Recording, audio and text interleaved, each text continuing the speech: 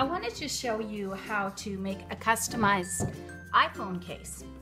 And I know that I've seen iPhone cases that have cartoons on them and things like that. And I always thought it would be nice to have something that's a little more suited to me, like pictures of my kids or a Bible verse or something. So let's get started. It's super easy to do. All of my tutorials are so easy, and I've got other ones on my channel that show you how to paint and stuff if you want to check out those too, but that's a little off topic.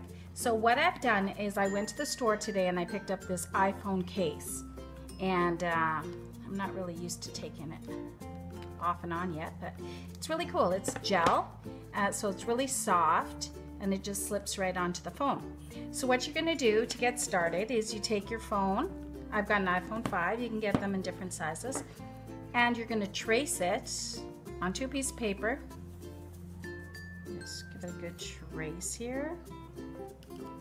Now you can create art on your own, or you can do it digital art, you can do painting, you can use family photos, whatever you like to do.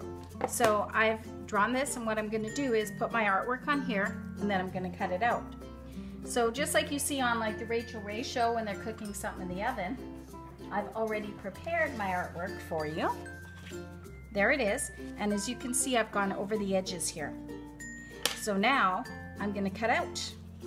It's a lot easier to paint it first and then cut it out after. Otherwise, I'm gonna have to stick into the boundaries, and this is just so much easier. So cut it out, and make sure that you don't cut it too big or it's not gonna fit into the iPhone case. You wanna at least have it exactly on the line or a little bit inside of the line. So, yeah, I'm not used to cutting papers. Haven't done this since I was a little kid. I'm not much of a cutter. So here we go. Hope I can cut straight. Yeah, not doing too bad actually.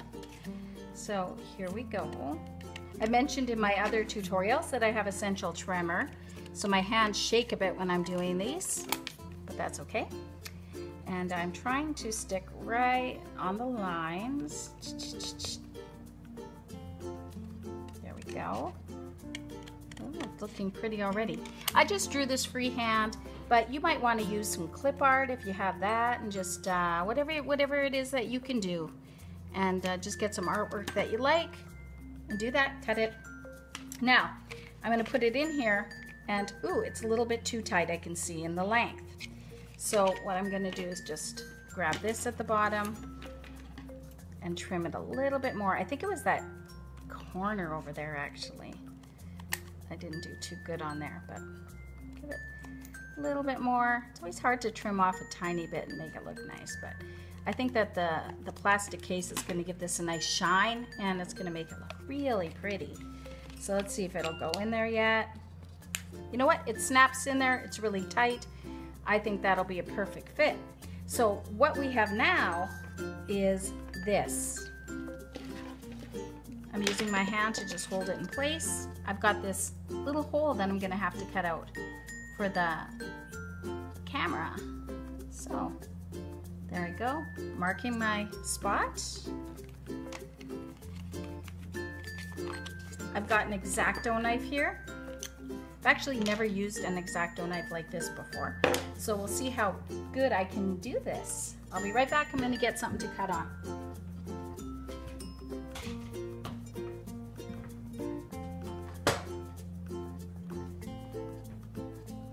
Here we go.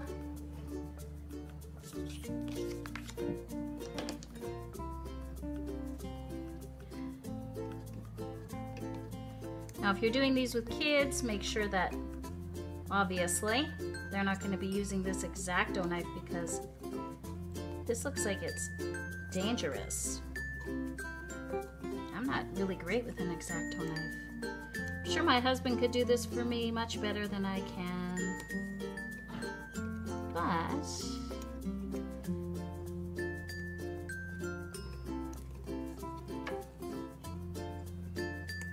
But I've never used one. I've always thought these things look so easy, you know. Maybe they're putting cardboard under them. I don't know. But it's sure not as easy as it looks. So I'm just gonna stop the video and I'm gonna cut this out because I'm wasting so much time cutting, and I'll be back with you in a second. Okay, so I'm back. I cut it out with the X-Acto knife. Took me about 5 minutes to do that because I want to do it nice. I'm gonna see if I can erase my pencil lines. I'm doing it gently because I've got my paint around there. Erasing some lines. And I cleaned it up a bit too, the little hole with the X-Acto knife, because it had some rough edges. So now I'm gonna put it back in there. Snap it into place. My iPhone. Snap it into place. Put the bottom in first. It's a little bit tricky.